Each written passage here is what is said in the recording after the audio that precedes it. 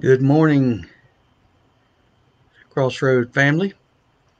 I'm not sure if this is working or not because my computer's got one of those little spinny things going on. I'm hoping that it is, and I hope that I find you well this morning. Uh, it is Thursday, June the 4th, and we are just 3 days away from an exciting event, and that is the opportunity to move our worship times back indoors. So it's a lot of stuff that is going on this week in preparation for that. And I just wanted to talk a little bit this morning about being overwhelmed. Have you ever felt overwhelmed trying to get ready for something? Um, I think back on, Mary and Martha when they invited Jesus into their home, and Martha was overwhelmed and she was scurrying about trying to get everything accomplished. And Mary, of course, took the opportunity to rest at the feet of Jesus, and Jesus said, "This is the better choice there." So I'm not saying that is an exact parallel to what's going on today, but of course we are trying to get prepared so that we can come together on Sunday and have a time of worship together where the technology that we need, be it sound system and microphones and instruments or video screens and cameras and live stream, all of those kinds of things um, are working properly so that they are a help and not a hindrance to our gathering.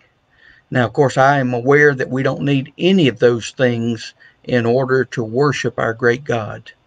But in this day and age, it certainly does help us because the sound system gives us the opportunity to be heard uh, by a larger group of people that are about the room.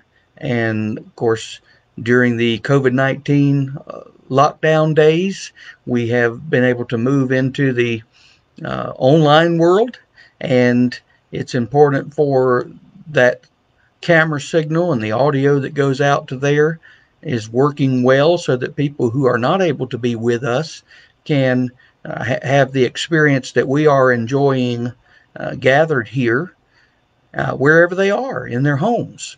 And we want that to be of good quality. We recognize that some of the Sundays over the last several months, we've been trying every week to get better, to learn, to grow into this new season of ministry online.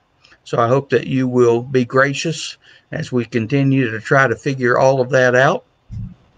But anyway, as I thought about preparations, I found this verse and want to share it with you. It's from Proverbs chapter 24, verse 27, and it says, "Prepare your work outside, get everything ready for yourself in the field, and after that, build your house." And as I was thinking about that verse, really what it is saying to us is that in order to accomplish the things that we hope to accomplish, in order to build our house, and in this case, we're talking about the house of worship and the opportunity that we have to gather inside this week and to come together in a focused time of worship and praise and thanksgiving and diving into God's Word, all of those things. It's saying that we have to prepare certain things and get ready certain things before we do that. And so that's what I'm talking about that is going on here. Lots of work is being done, and we've got deacons, and we've got some church members that have helped and are going to be helping in the days to come. We've got our audio and technical guys and gals that have been helping out to move the sound system back into the CLC and get it ready and get it up and running. And today, Pastor Justin and I are working on getting the projectors operational and getting the screens up so that you'll be able to see the words on the screen and all that kind of stuff. And there's just so much that has to be done. But we are earnestly and gladly working on all of these things because we are trying to prepare ourselves, trying to get ready for the exciting time that we are looking forward to on Sunday when we are able to come back indoors. Now, keep in mind that we have put in place some things, and we want to be wise, we want to be cautious, but we want to operate in faith and not in fear as we come back together. We will have social distancing in the room. We will have hand wash stations available.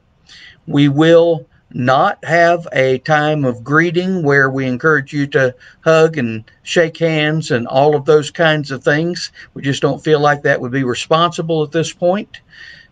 And we also will give you the opportunity in the CLC to wear a mask if you feel comfortable doing that, but it will not be required.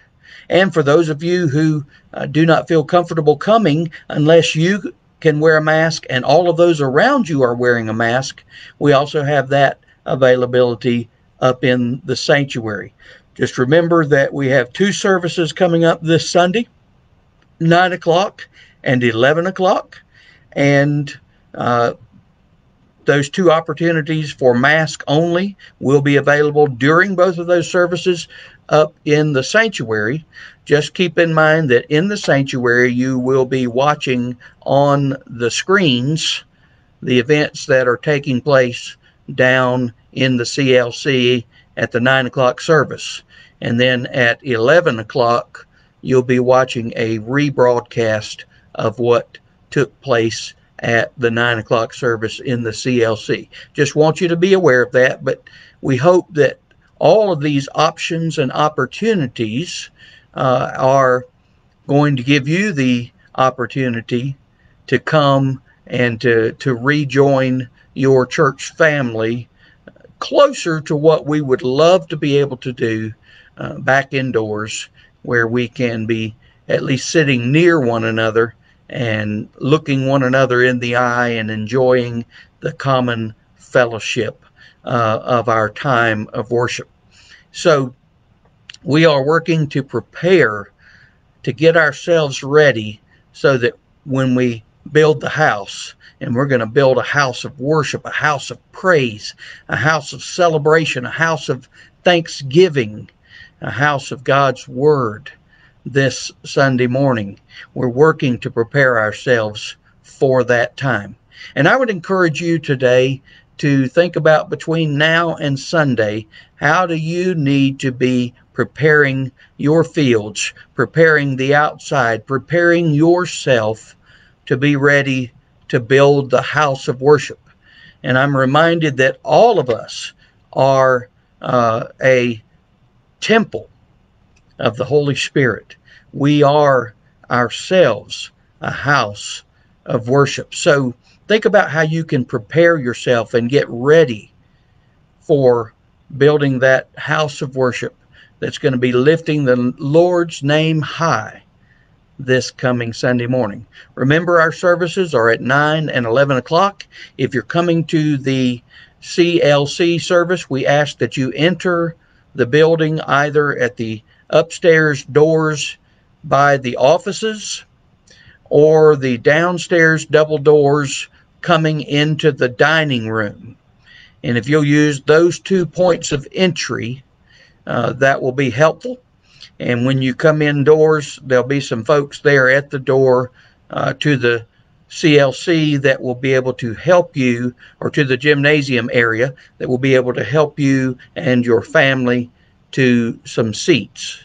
And then also be assured that in between the 9 and the 11 o'clock services, the seats will be sanitized, and we'll be preparing for that second service. So I hope that you're going to have a great day. I hope that you're going to get prepared like we are continuing to do for Sunday. And I just want all of us right now to stop and to pray together for our preparations and in anticipation of our celebration on Sunday. Would you pray with me? Father God, Lord, we thank you so much for who you are, and we give you praise just for who you are. We give you praise for all that you have done and all that you continue to do to bless us and to lead us and to sustain us. And all of those things we give you praise, Lord. Help us, Lord, as we continue to prepare for Sunday. Help help us not to forget the details that need to be remembered. Help us to get everything set up in such a way that we will be able to gather and have a wonderful spirit of fellowship and togetherness, even under socially distanced circumstances. Help us, Lord, to be able to come together and to lift your name high, that you might be glorified and that your people might be encouraged, inspired, and challenged to continue doing the good work of Jesus Christ, to continue sharing the love of Jesus with our neighbors, both the neighbors that we know and the neighbors that we do not know, but that we encounter. Lord, we ask your continued prayer, or we continue to pray, Lord, and ask that you would bring peace to our nation. And Lord, it is a very troubling time, and help each of us as brothers and sisters in Christ, as followers of Jesus Christ, to do what we can to demonstrate that love and to love our neighbors around us so that others might see it, recognize it as different from the world, and want to know what it is that we know, who it is that we know that might bring about that change in their lives as well. Lord, we love you. We look forward to time spent with you and our church family together this coming Sunday. We give you all the praise and glory that you alone deserve. In Jesus' name, amen. You guys be well. If you need anything, give us a call. Bye-bye.